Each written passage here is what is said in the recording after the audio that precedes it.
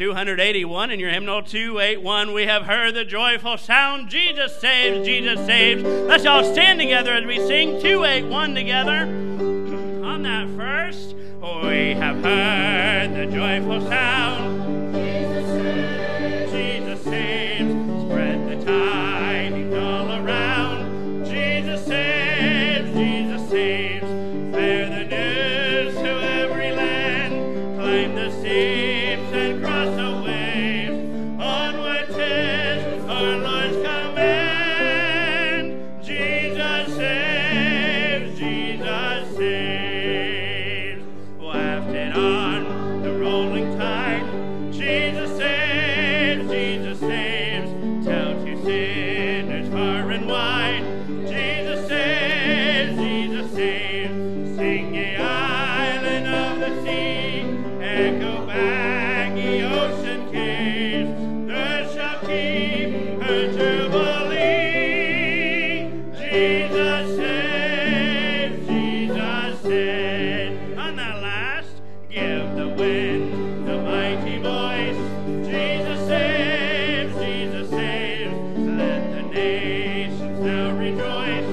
Jesus saves, Jesus saves. Shout salvation full and free. Highest hills and deepest caves. This our song of victory. Jesus saves, Jesus saves. All right, good singing this morning. Good to see you in church today. Hey, that's good news, isn't it? Jesus saves. And if you don't know that, I hope you'll understand that by the time the service is over this morning. But delighted you're here today. And let's open with a word of prayer, shall we?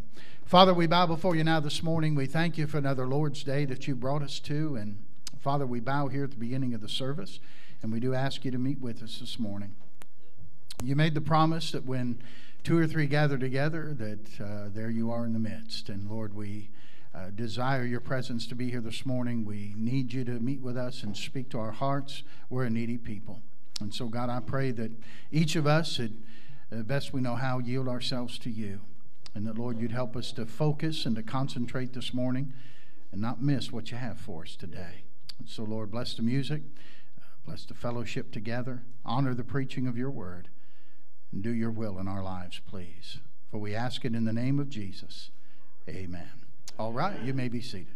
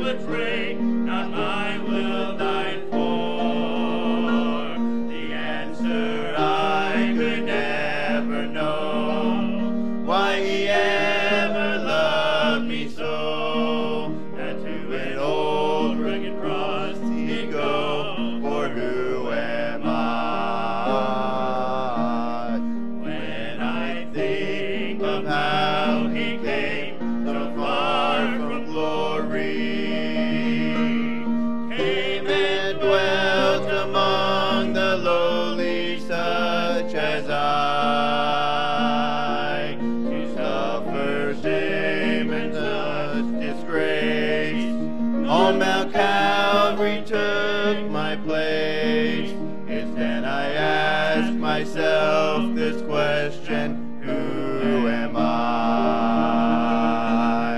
Who am I that a king would bleed and die for? Who am I that we would pray, not my will but thine, Lord?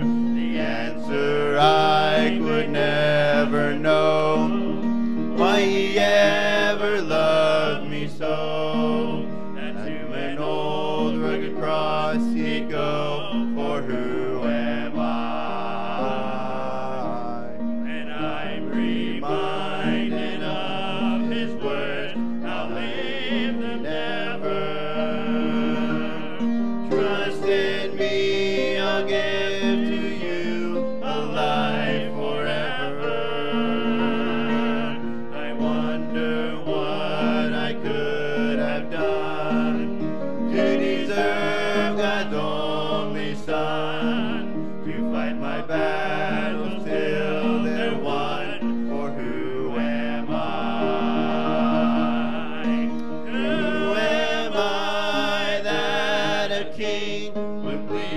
and die for. Who am I that he would pray? Not my will but thine, Lord. The answer I may never know, why he ever loved me so, that to an old rugged cross he'd go. For who am I?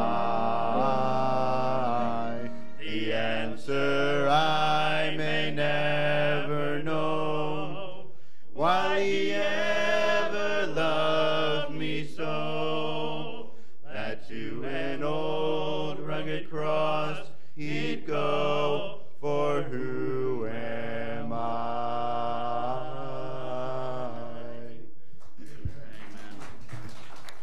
Amen. 361, 361, walking in sunlight all of my journey over the mountains, through the deep vale. Heavenly sunlight. Let's sing that first together. Walking in sunlight all of my journey over the mountains, through the deep vale. Jesus has said, I'll never forsake thee, promise divine that never can fail. Heavenly sunlight, flooding my soul with glory divine. Hallelujah, I am rejoicing, singing his praises. Jesus is mine. Shadows around me, shadows above me, never conceal my Savior and guide. He is the light, in him is no darkness. Ever I'm walking close to his side. Heavenly sunlight, flooding my soul with glory divine. Hallelujah, singing his praises. Jesus is mine. In the bright sunlight, ever rejoicing, pressing my way to mansions above, singing his praises. Gladly I'm walking in sunlight of love. Heavenly sunlight, flooding my soul with glory divine. Hallelujah, I am rejoicing, singing his praises. Jesus is mine. All right, good singing this morning. Now some announcements. Listen carefully if you would, please. And our regular schedule today, 5:30, we have a Christian growth class that meets in the conference room downstairs across from the nursery. And tonight's lesson is going to be on the battle for your mind. The battle for your mind. You know, your living never changes until your thinking changes. Thinking determines living. And so it's a battle for your mind. And we'll discuss that this evening at 5:30. Then 6:30, we'll be back here for the evening service right here in the auditorium. And tonight, Lord willing, we'll look at that passage in James, the effectual, fervent prayer of a righteous man. And availeth much, the Bible says. So we'll look at that passage this evening, and we hope you'll be back for the evening service. Tomorrow night, Ladies' Night Out, 6:30 p.m. over in the Fellowship Hall. There's a sign-up sheet downstairs. You're getting Subway tomorrow night, and you get to choose your own sandwich, all right? Your own, what you want on there and what you want to have. So just check the appropriate boxes right across the list there, and you'll have your sub delivered to you tomorrow evening, and you'll have a great time at Ladies' Night Out. That's 6:30 tomorrow night. And then we want to announce to you the Knickerbockers, our missionaries over in Nepal. They're in town for a family conference down in Lancaster, Ohio, at the Lancaster Baptist Church. And so we want to let you know about that. And you're happy about that, aren't you, Roy? And that's your hometown, huh? All right. And they're going to be there tomorrow night. Tomorrow night, Tuesday night, and Wednesday night at 7 p.m. Thursday night, they're having a couples banquet. That's $15 a person. That's at 6:30 on Thursday night. And if any of you are interested in heading down to see them, see the Knickerbockers at all on Monday night, Tuesday night, or you can see Jan Proke, and I have directions here as well. And you see me or see her, and we'll get you set up for that. Good opportunity for you to see the Knickerbockers and be part of the family conference there at Lancaster Baptist Church in Lancaster. All right? And then, see, I already talked to Chris about meeting me after the service. And then I need to let you know now, we had some work done, got some men working on our bus, the big 72-passenger bus.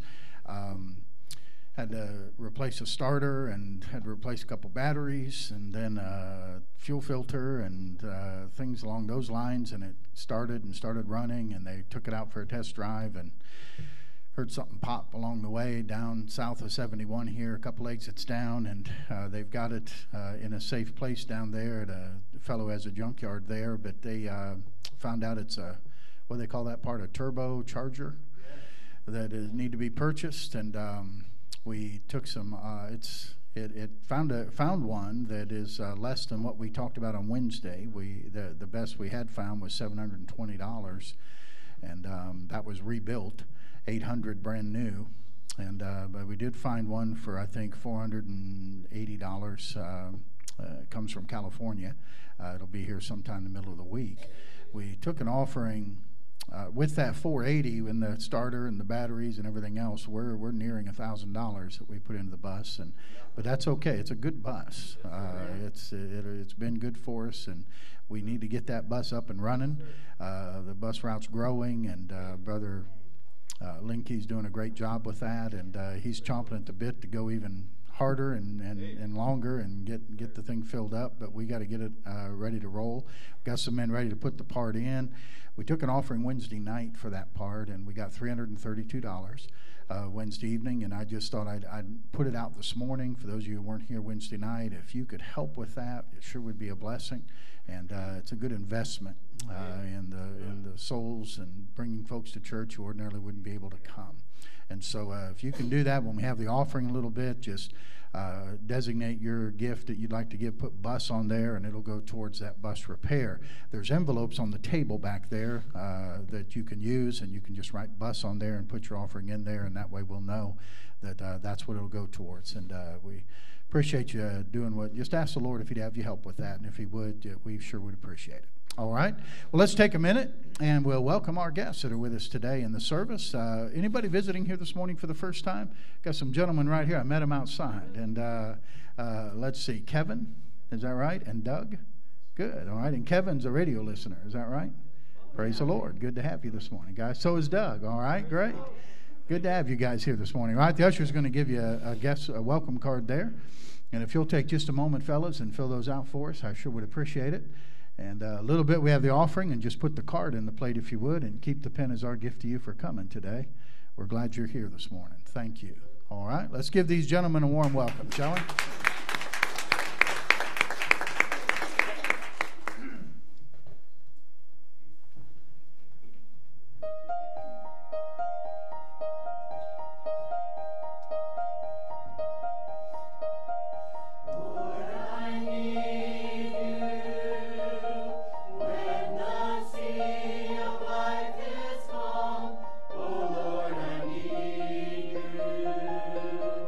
When the wind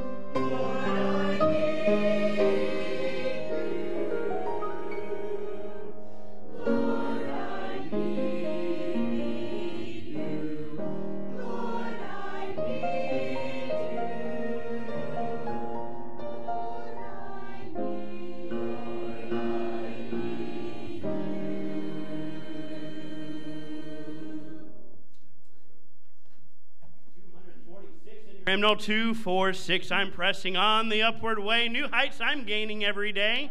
Higher ground. 246. You can remain seated as we sing Higher Ground. On that first together, I'm pressing on the upward way. New heights I'm gaining every day. Still praying as I'm onward bound. Lord, plant my feet on higher ground. Lord, lift me up and let me stand by faith on heaven's stable land. A higher plane than I have found. Lord, plant my feet on higher ground. My heart has no desire to stay where doubts arise and fears dismay. Though some may dwell where these abound, my prayer, my aim is higher ground. Lord, lift me up and let me stand by faith on heaven's stable land. A higher plane than I have found. Lord, plant my feet on higher ground. On that last, I want to scale the utmost height and catch a gleam of glory bright. But still I'll pray till heaven I found. Lord, lead me unto higher ground. Lord, lift me up and let me stand by faith on heaven's table land. A higher plane than I have found. Lord, plant my feet on higher ground. Amen. Great singing this morning. Let's turn over to 191, if you would, in your hymnal. 191. Count your many blessings. Name them one by one. Let's all stand together one more time as we sing 191 together on that first. Oh, and upon life's billows you are tempest-tossed. When you are discouraged, thinking all is lost. Count your many blessings, name them one by one. And it will surprise you what the Lord hath done. Count your blessings, name them one by one. Count your blessings, see what God hath done. Count your blessings, name them one by one. Count your many blessings, see what God hath done. Amen. Greet one another. Make somebody feel welcome, especially our guest. We'll come back and sing the last stanza together.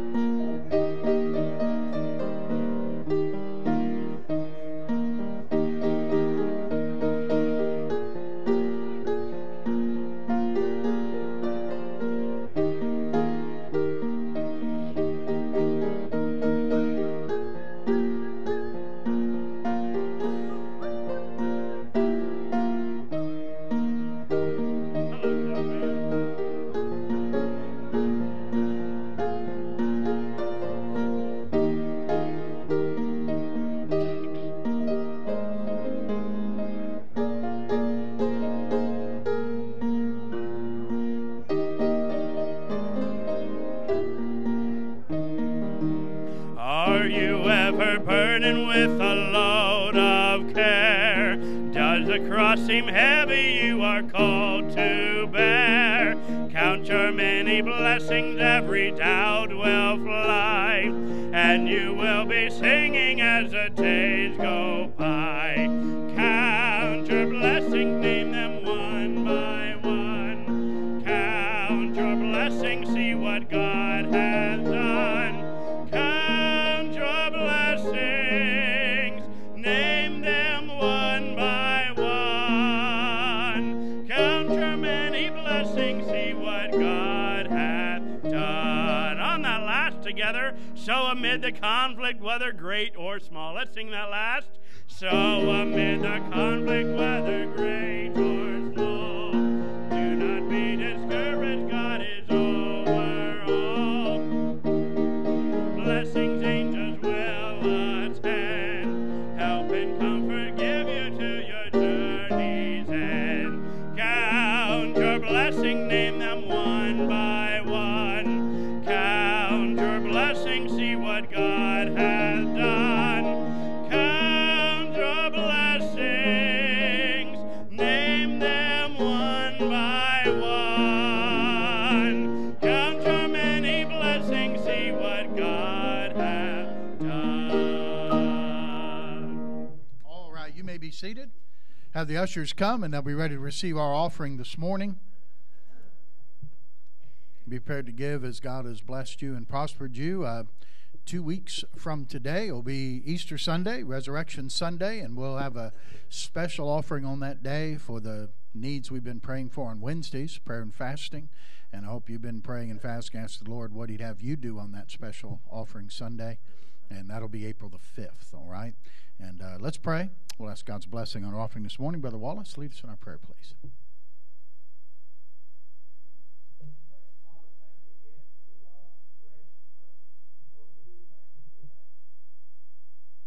Father, you're such a great God. And Lord, we need your help in this morning. We are human. We're needy people. We need the Holy Spirit to help us to pay attention, to apply it to our lives as needed. Lord, we need you to set our minds at ease. And Lord, help us to just know that it's words coming from your book. They're true words. They're pure words. And Lord, just be with us now as we open up your book. Lord, bless the offering as only you can do. In Jesus' name we pray. Amen.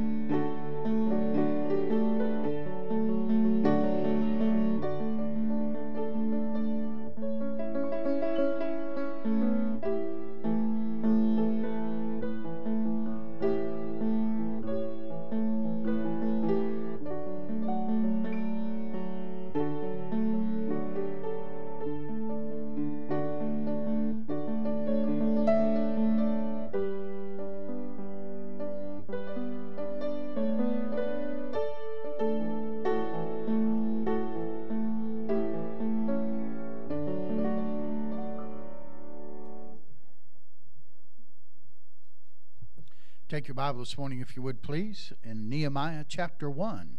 Nehemiah chapter 1, please. We're going to read the first chapter, the 11 verses that are here. we read them responsively as we normally do. We'll begin together on verse 1, and I'll read 2, and we'll alternate like that until we end together on verse 11 of Nehemiah chapter 1. The preacher always likes to hear the pages of the Bible rustling. I just don't like to hear them rustle too long. Nehemiah chapter 1. Do you have it? All right, let's stand together and we'll have the reading of the scripture, please. All of us standing to read God's word. Let's begin together on verse 1 of Nehemiah chapter 1. Ready? The words of Nehemiah, the son of Hakaliah. And it came to pass in the month Chislew, in the 20th year, as I was in Shushan the palace, that Hanani, one of my brethren, came, he and certain men of Judah. And I asked them concerning the Jews that had escaped, which were left of the captivity, and concerning Jerusalem. And they said unto me, the remnant that are left of the captivity there in the province are in great affliction and reproach. And the wall of Jerusalem also is broken down, and the gates thereof are burned with fire. And it came to pass, when I heard these words, that I sat down and wept, and mourned certain days, and fasted and prayed before the God of heaven, and said, I beseech thee, O Lord God of heaven, the great and terrible God, that keepeth covenant and mercy for them that love him and observe his commandments. Let thine ear now be attentive, and thine eyes open, that thou mayest hear the prayer of thy servant, which I pray before thee now, day and night, for the children of Israel thy servants, and confess the sins of the children of Israel, which we have sinned against thee. Both I and my father's house have sinned. We have dealt very corruptly against thee, and have not kept the commandments, nor the statutes, nor the judgments, which thou commandedst thy servant Moses. Remember, I beseech thee, the word that thou commandest thy servant Moses, saying, if ye transgress, I will scatter you abroad among the nations. But if ye turn unto me, and keep my commandments, and do them, though there were of you cast unto the uttermost part of the heaven, yet will I gather them from thence, and will bring them unto the place that I have chosen to set my name there. Now these are thy servants and thy people, whom thou hast redeemed by thy great power and by thy strong hand. O Lord, I beseech thee, let now thine ear be attentive to the prayer of thy servant, and to the prayer of thy servants who desire to fear thy name. And prosper, I pray thee, thy servant this day, and grant him mercy in the sight of this man, for I was the king's cupbearer. Let's pray together, shall we? Father, add your blessing, please, to the reading of the Word of God. And Father, I would ask you now that you would continue to make our hearts ready to receive the truth from your Word today. We thank you again for the Bible, and thank you, Lord, for giving your words to us, that we hold copies of it in our hand today. Lord, I pray that you would put our heart in tune with your heart, that we would have ears to hear what the Spirit would say to his church this morning. And Father, I pray you'll bless us special to that end, and that each of us would do our very best, Lord, to give you our undivided attention. And we'll thank you for that, for we do pray it in our Savior's name. Amen.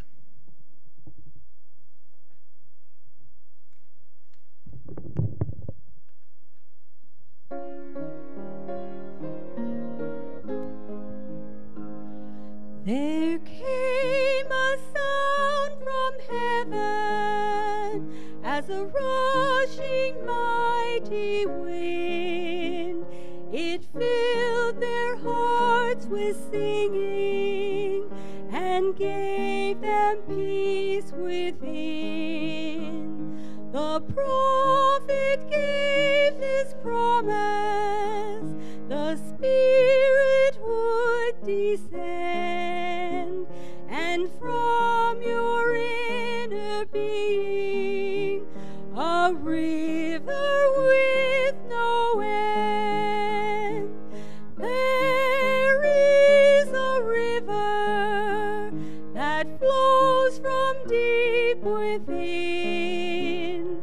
There is a fountain that frees the soul from sin. Come to this water, there is a vast supply. There is a river that never shall run dry.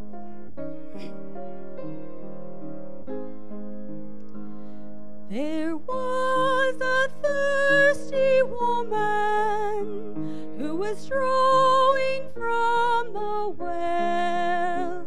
Her life was ruined and wasted. Her soul was bound for hell. But then she met the Master, who told of her great sin. And if she'd drink this water, she'd never thirst again. There is a river that flows from God above. There is a fountain that's filled with His great love. Come to this water, there is a vast supply. There is a river that never shall run dry.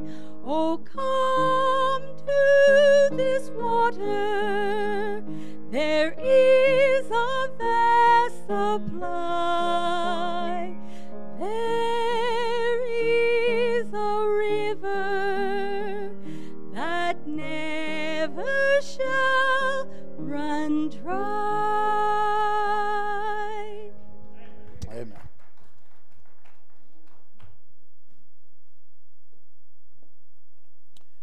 Our Father, we bow before you in prayer now. We thank you, Lord, for a great salvation that you provided for us through Jesus Christ and His death and burial and resurrection on the cross. And Father, as we open up your word now this morning, I would ask for your help as I bring the message today. I would ask for the help of people as they listen to the message this morning. Lord, I pray that you'll help me to say the things that ought to be said and to leave unsaid things that don't need to be said. But I pray you would help each individual that's listening here this morning to focus and give their attention to the only book you've ever written. I pray, Holy Spirit of God, you would do your work in our midst today and do what only you can do in the hearts and lives of people this morning. Challenge us once again on this important subject of prayer. And I'll thank you in advance, Lord, for what I believe you'll do here in our midst this morning. Thank you for being a God that hears and answers prayer. Amen. The interesting book of Nehemiah. Nehemiah is a cupbearer to the king. They're in captivity. And by the way, there's a lot of impossible situations here, unlikely situations. It's highly unlikely, you understand, for an exile like Nehemiah was to be a cupbearer to the king. You understand, a cupbearer was somebody who was not only one who kept the king from being poisoned. Nothing would be brought to the king to eat or drink, but the cupbearer would take it first. And if it didn't kill him, then it was okay to go to the king. So normally that would not go to an exile. That would not go to someone who would be very trusted by the king. And that usually is not someone you've taken captive. They probably would have ulterior motives. But Nehemiah has held this position now. And Nehemiah, you have to understand something. Nehemiah was an ordinary guy. So for him to be in that position of cupbearer, that was an amazing thing to begin with. Then he has a friend. A group has already left to go back to Jerusalem from Babylon to rebuild the temple. That was led by Ezra and Zerubbabel. And he inquires how that situation is going. And he doesn't get a good answer. The good answer, it says in verse 3, is, they that are left of the captivity there in the province are in great affliction and reproach. The wall of Jerusalem also is broken down, and the gates thereof are burned with fire. What a great report. Nehemiah is very concerned about that. And by the way, we're talking about 450 years before Christ is born. So you understand where we are in the timetable. And he gets burdened about the condition of Jerusalem and the condition of his home city, and which now was in a heap, the gates burned with fire, people discouraged, devastated in poverty. Nehemiah begins to weep. He begins to weep, and the Bible says in verse 4, fast and pray over it. One of the major themes you'll see is, if you ever take time to read through the book of Nehemiah, is it is a book of prayer. Now, it's a book of work. You'll find that out later, but you understand there's 12 prayers in the book of Nehemiah. And certainly you can try to work, but if you work before you pray, it's not going to amount to anything.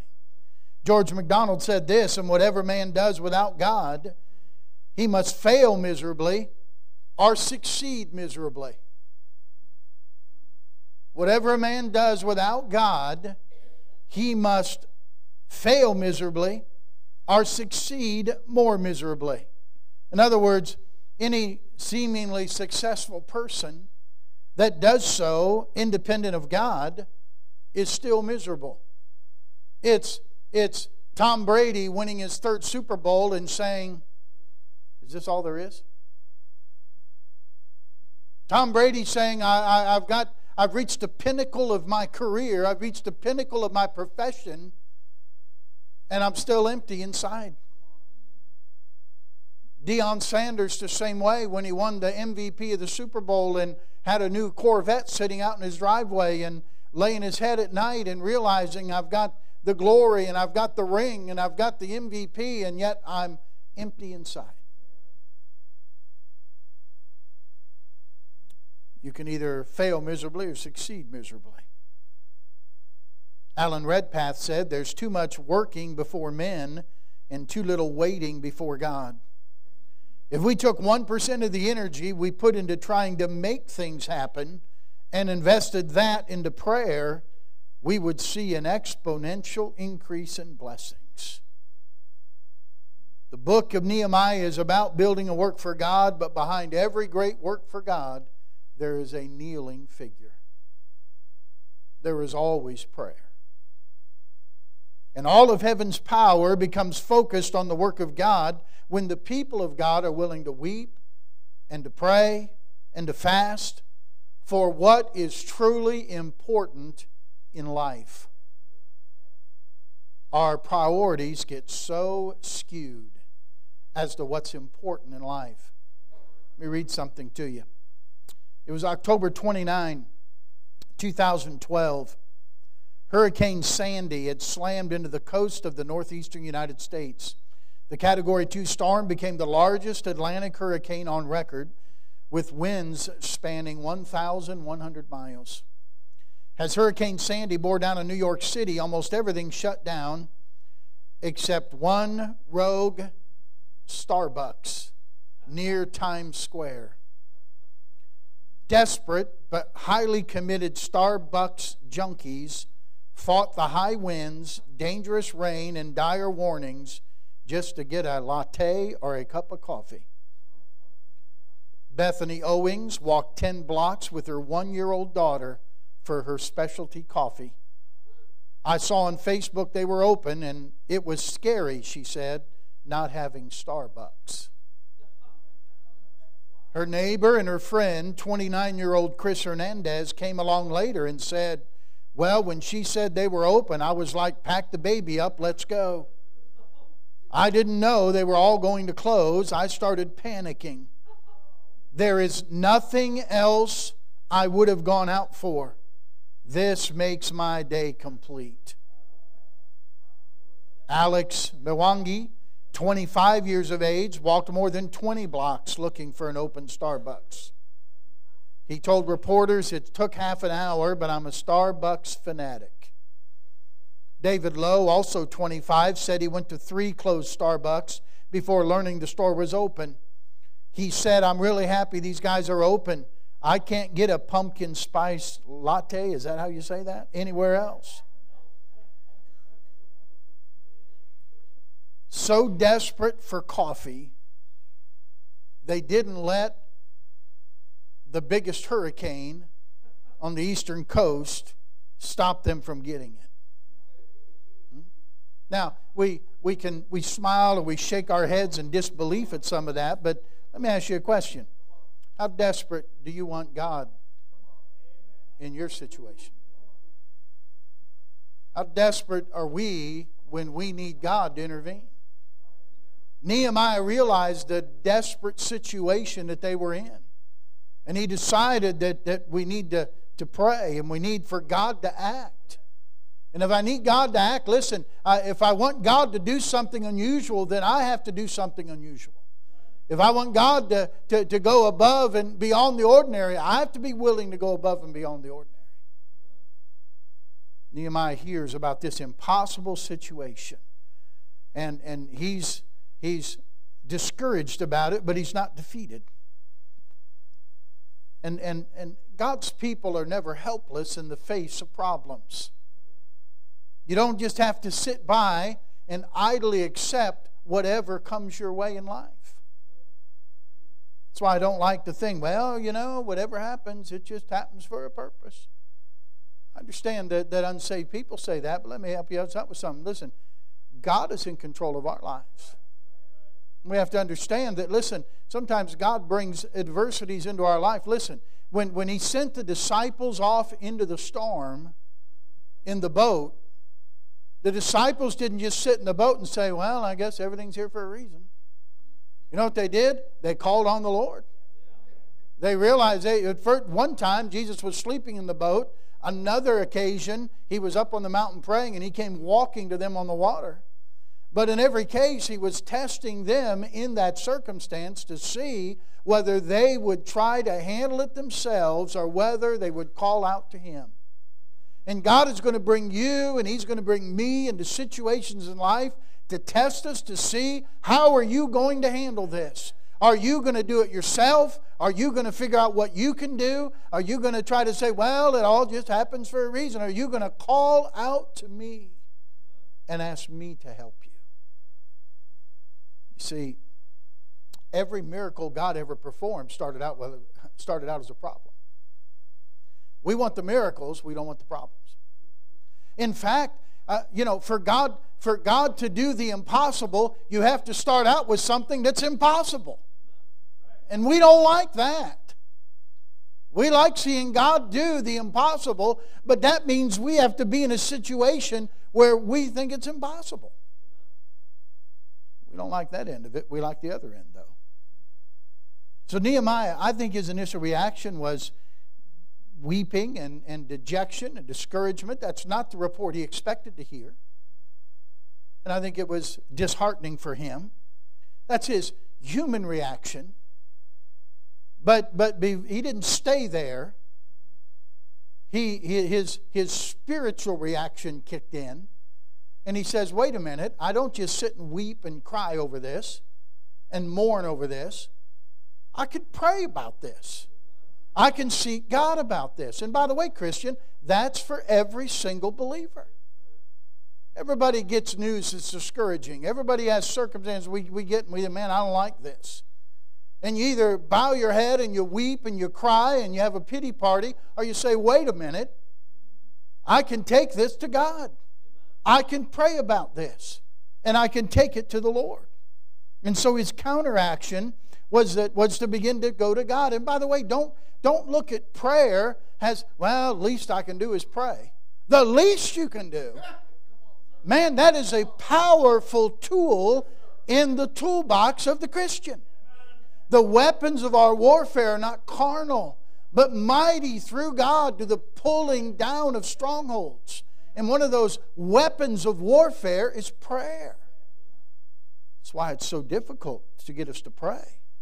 That's why Satan fights so hard when it comes to prayer. So prayer, we see Nehemiah go to prayer here in Nehemiah chapter 1, and I just want us to look briefly at his prayer this morning, all right?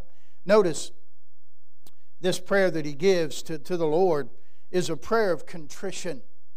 It's a prayer of contrition. Contrition means repentance. It means a grief of heart over offending God. He understands that he's kneeling before the God of heaven. Look at verse 5. He said, I beseech thee, I beg thee, O God. O Lord God of heaven, the great and terrible God, that keepeth covenant and mercy for them that love him and observe his commandments. Let thine ear now be attentive and thine eyes open, that thou mayest hear the prayer of thy servant, which I pray before thee now, day and night, for the children of Israel, thy servants. So he's asking God to hear his prayer. Notice, he isn't coming to God flippantly.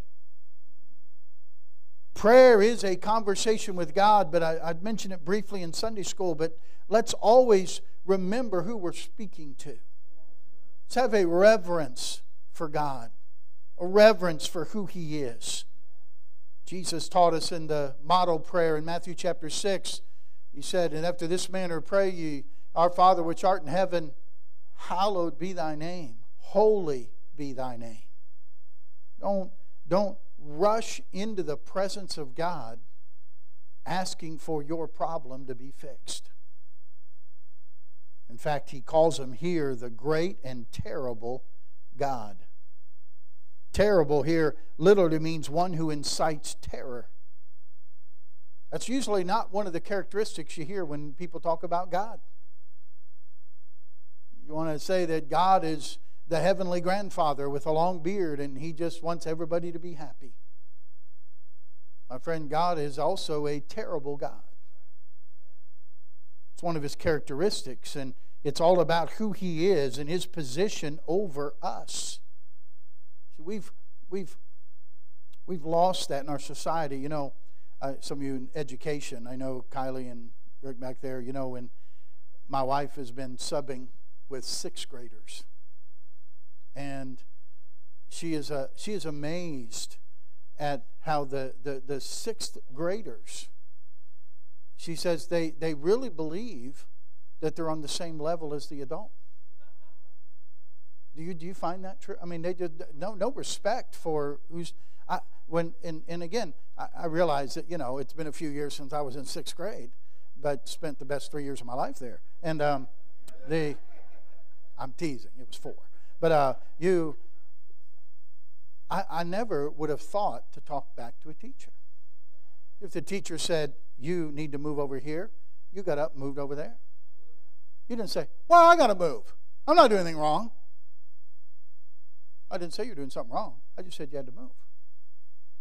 But they want to have an argument. They want to have a discussion with you about it. And there's no discussion. So we're losing that in our society. And if we're not careful, we come to God that way and we think we're on the same level as God. We just tell God what. God's a terrible God. It's the same root word that the word reverend, where it says holy and reverend is his name. So really, if you call me Reverend Slabaugh, and I don't like that term, you're really saying I'm terrible Slabaugh, by the way. Some of you feel that way after listening to me preach, but terrible. But you know, we live in a culture today where all we want to hear about is the love of God, the mercy of God, the grace of God, and the goodness of God. And that's real. No doubt about it. Those are absolutely true. But I got news for you as well. The Bible says it's a fearful thing to fall into the hands of the living God. And Paul writes in 2 Corinthians 5:11, we read it in our Sunday school class this morning, knowing therefore the terror of the Lord, we persuade men. And that terror has to do with verse 10, where it says we must all stand before the judgment seat of Christ to receive the things done in our body, whether they be good or bad. And knowing therefore the terror of the Lord. Paul says, man, it's going to be a terrifying thing. And knowing that God is terrible, knowing that God is great, knowing that God is the judge, I'm going to persuade men to live for God. We live in a no-fear generation. America's lost her fear for God, who gave us the land. And unfortunately, I believe the church is getting forgetful as well. We used to fear God. And by the way, it showed in our behavior and our lifestyle.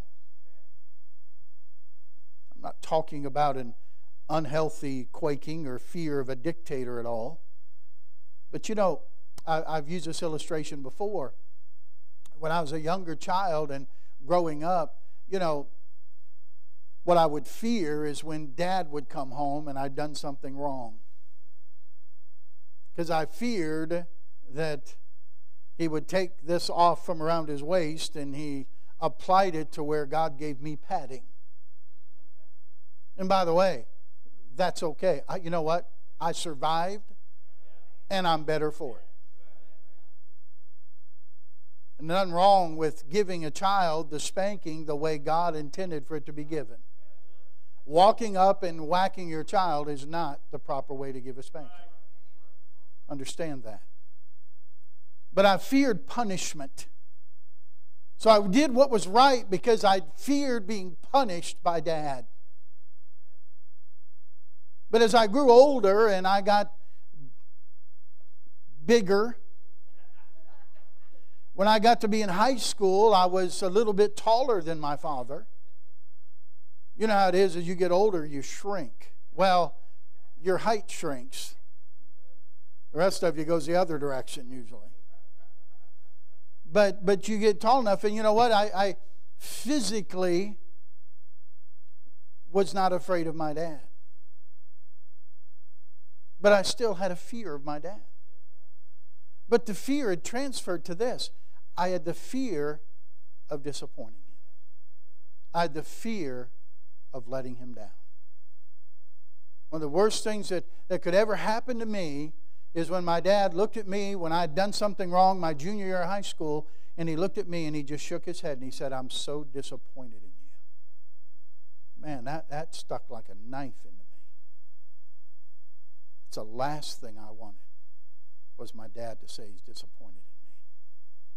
You see, that's the fear that you want to have for God.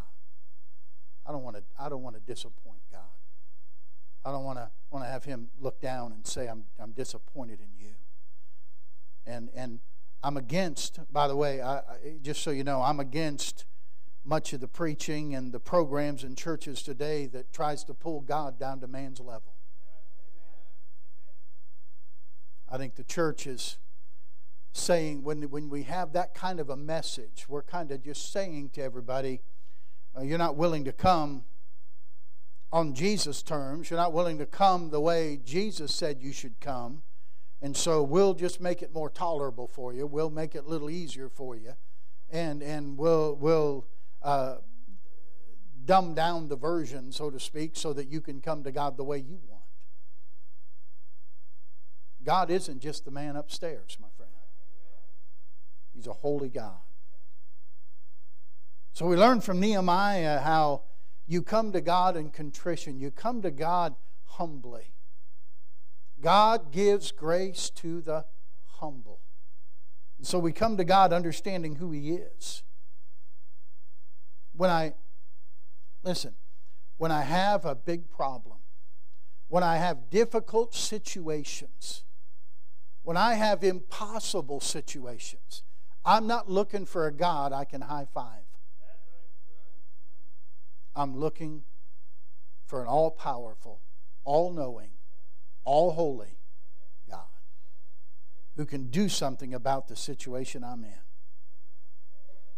And when you come into His presence, it just causes you to bow or to kneel, to get on your face before Him, because you realize who you're speaking with. So it's a prayer of contrition, and I think Nehemiah shows us that. But then I want you to see it's also a prayer of concern. A prayer of concern. Nehemiah didn't just pray because it was time to pray. It wasn't just taking up, he didn't go open up a book of prayers and pull a couple out that he could recite. It wasn't that kind of praying by rote or by tradition. He was praying a real prayer of concern. Somebody said there's 2 times to pray: when you feel like it and when you don't. But you always should pray. And you especially need to pray when you feel like it the least. Same way with Bible reading, and we've heard that in the RU. Brother Currington always says you'll never read your Bible every day until you read your Bible on the days that you don't want to read your Bible. And that's true. And so you want to read your Bible. There's 2 times to read your Bible. What? On the days you want to read it and the days you don't want to read it. Same way with prayer. The promise to Joshua 1 in verse 8 that God gave to him as he took over from Moses and is going to lead the people of Israel into the promised land. He said, Joshua, this book of the law shall not depart out of thy mouth, but thou shalt meditate therein day and night, that thou mayest observe to do according to all that is written therein. For then thou shalt make thy way prosperous, and then thou shalt have good success. His success was all tied into the Word of God and meditating on the Word of God. Let me ask you a question. When's the last time you prayed, not because you were called upon or out of habit, but because you were brokenhearted and hurting? When's the last time you just were burdened about something so much you just had to get away from everybody and everything and go pray? When's the last time you bore the burden of another Christian and took their request so much to your heart that you carried it to God in prayer and tried to beseech God on their behalf? A heartfelt concern. Someone said, we pray without crying, we give without sacrificing, we live without fasting. Is it any wonder we sow without reaping? We're a dry-eyed church in a hell-bent world. Our eyes are dry, our faith is old, our heart is hard, and our prayers are cold. Nehemiah would have never got the walls of Jerusalem rebuilt had he not wept and showed concern. That burden led to the prayer that led to the miracle. You know, tears are a language God understands. He understands. He's moved by what we're moved by. We have not a high priest that cannot be touched with the feeling of our infirmities. He's touched with what we're touched with. They that sow in tears shall reap in joy, the Bible says. So it's concern, a heartfelt concern, a genuine concern that drove him to prayer. Let me give you the third thing about Nehemiah's prayer. It was contrition, it was concern, but it was also a prayer of confession. A prayer of confession. Verse 6, let thine ears now be attentive and thy eyes open, that thou mayest hear the prayer of thy servant, which I pray before thee now day and night, for the children of Israel thy servant, and confess the sins of the children of Israel, which we have sinned against thee. Both I and my father's house have sinned.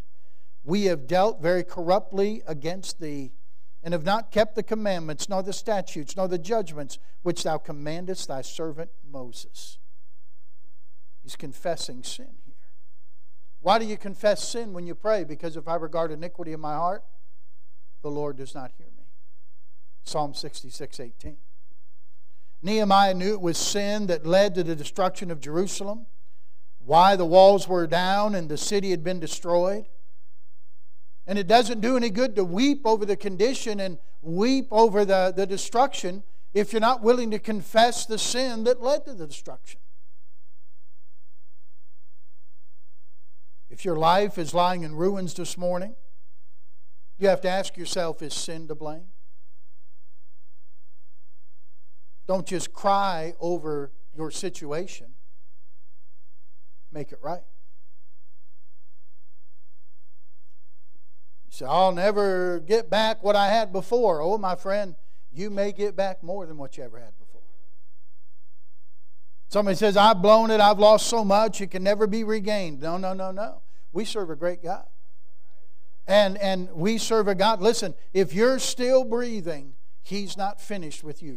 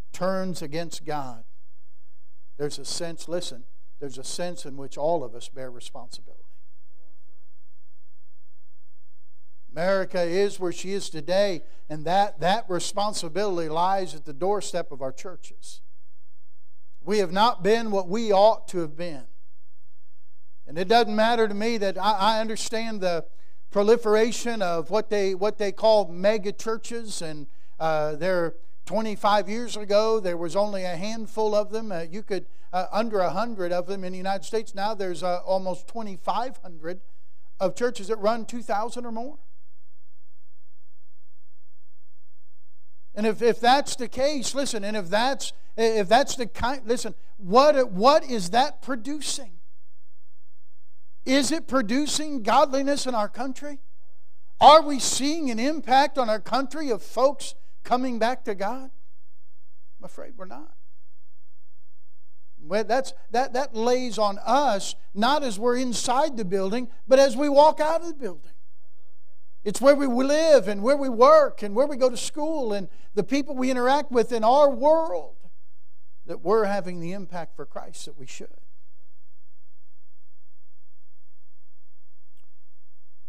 Most of you are familiar with Minister Joe Wright, who opened a session of the Kansas legislature in 1996.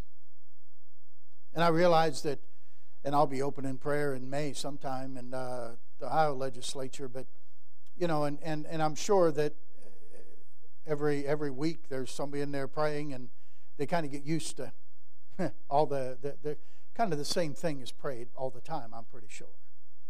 Well, here's what Joe Wright prayed that day in 1996. He said, Heavenly Father, we come before you today to ask your forgiveness and to seek your direction and guidance.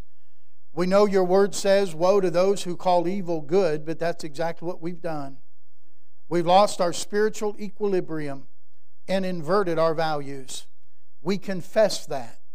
We've ridiculed the absolute truth of your word and called it pluralism. We have worshiped other gods and called it multiculturalism. We have endorsed perversion and called it an alternative lifestyle. We have exploited the poor and called it the lottery.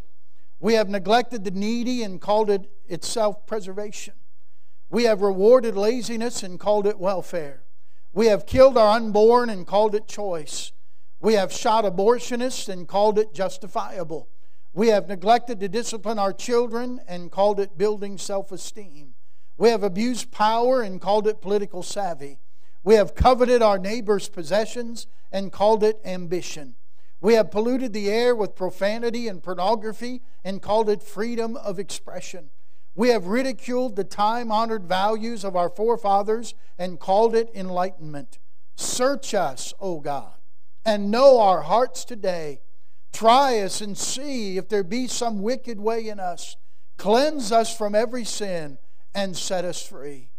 Guide and bless these men and women who have been sent here by the people of this state and who have been ordained by you to govern the great state of Kansas.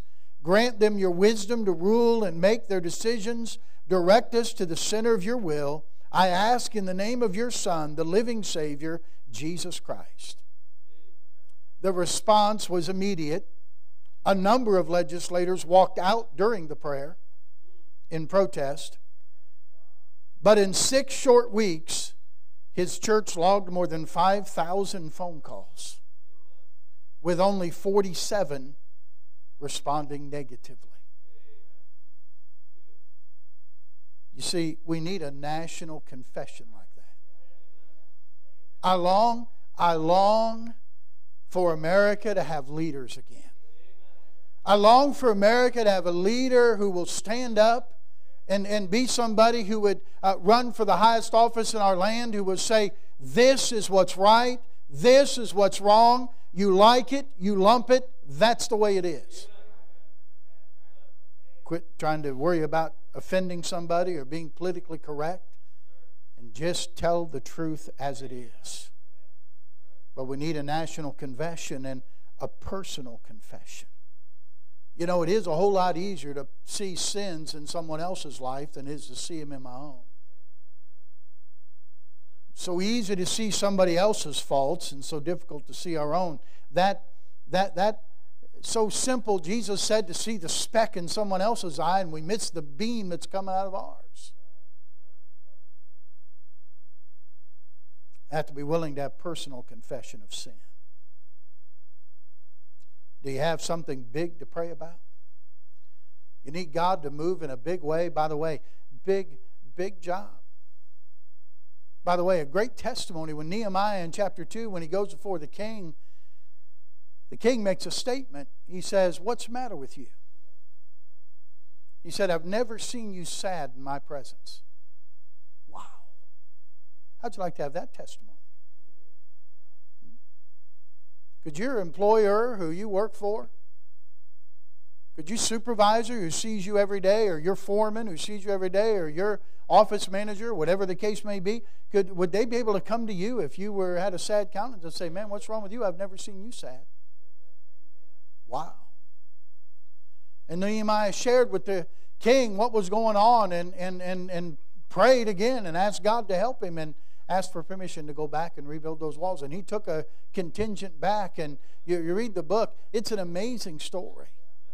And they rebuilt those walls around Jerusalem in 52 days.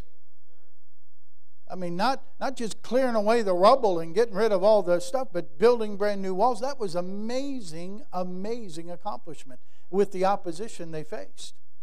Never would have happened if they hadn't prayed. If they hadn't prayed. What do you need? What's your big thing that you need from God? Jesus said unto them, with men this is impossible, but with God all things are possible. 52 days, but 11 more prayers after this one in chapter 1. We think we have too much to do. There's not time to pray. God says there's so much to do, you can't help but pray. And God will do the rest. If you're here today and you've never received Christ as your Savior, that's your biggest need. And God has provided for that need in Jesus Christ.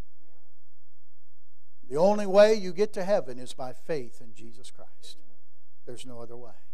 Neither is there salvation in any other. There's no other name under heaven given among men whereby we must be saved. If you've never received Christ as your Savior, receive Him today. Those of you who are saved and you have some big requests, you have some situations, you say, man, that's impossible. We have a God who specializes in doing the impossible. You just have to come to Him in prayer and ask for His help. And He can do big things in each one of our lives. Let's pray together, shall we? Father, take the truth now this morning. Thank you, Lord, for everyone's attention today. Thank you, Lord, for including the prayer of Nehemiah in the Word of God. It's helped us today. It's challenged us today. And Lord, we look even at our country and it seems like an impossible task to see her turn and come back to God. But you're the God of the impossible. And Lord, we may not be able to change the whole country, but Lord, would you help us to change our world in which we live in? The offices where we go to work and the stores where we shop and the neighborhoods we live in and the world in which we move and live. Help us to be the influence we ought to be.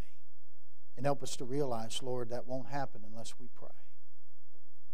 And so I pray that we would take time to pray and to keep praying and to get your help.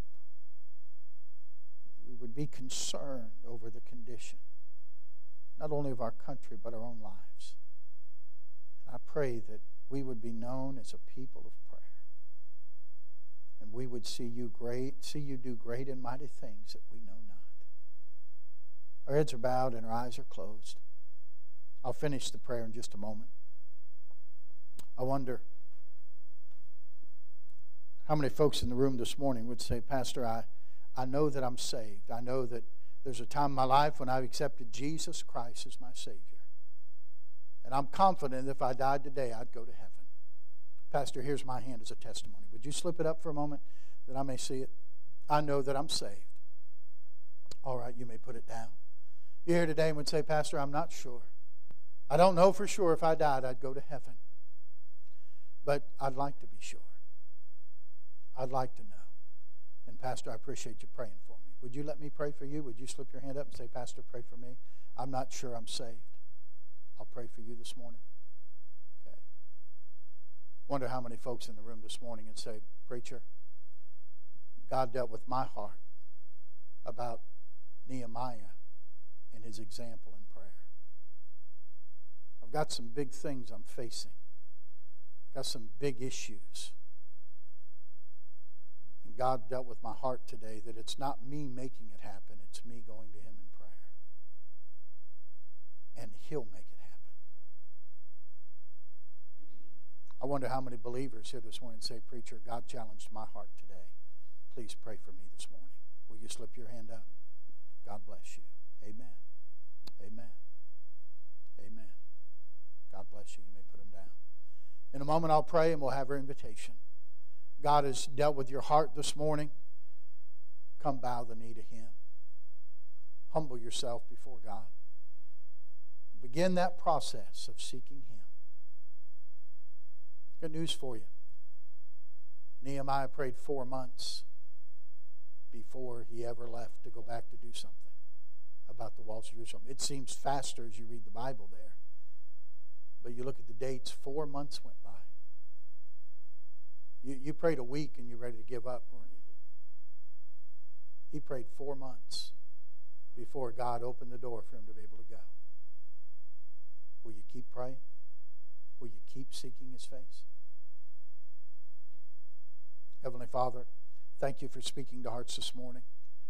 Lord, I pray that you'll help each one, Lord, do what you're bidding them to do in their heart today. And I pray, Lord, that no one would resist you or hold back on you today.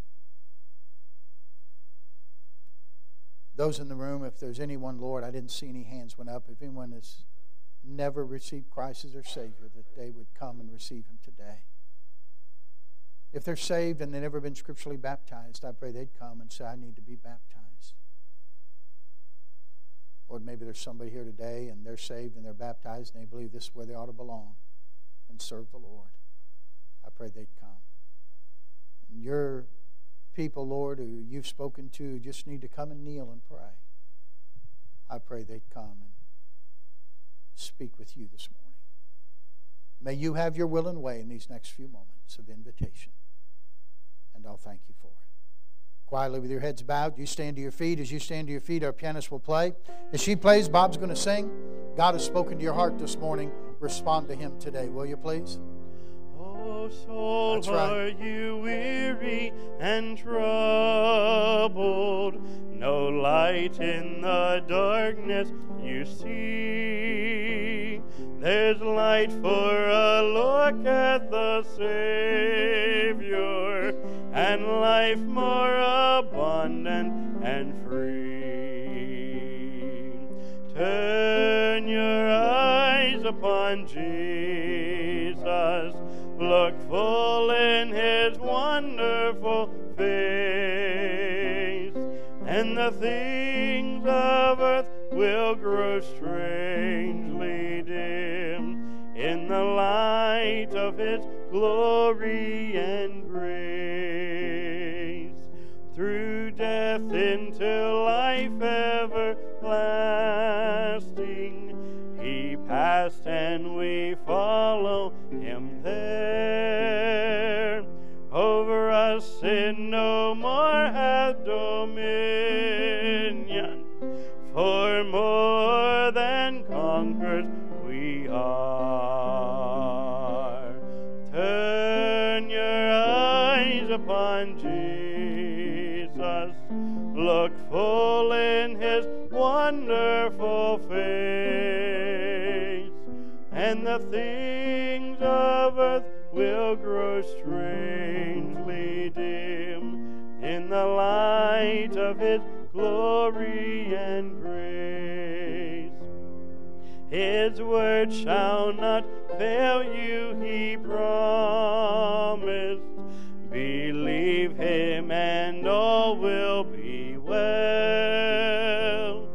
Then go to a world that is dying, His perfect salvation to tell.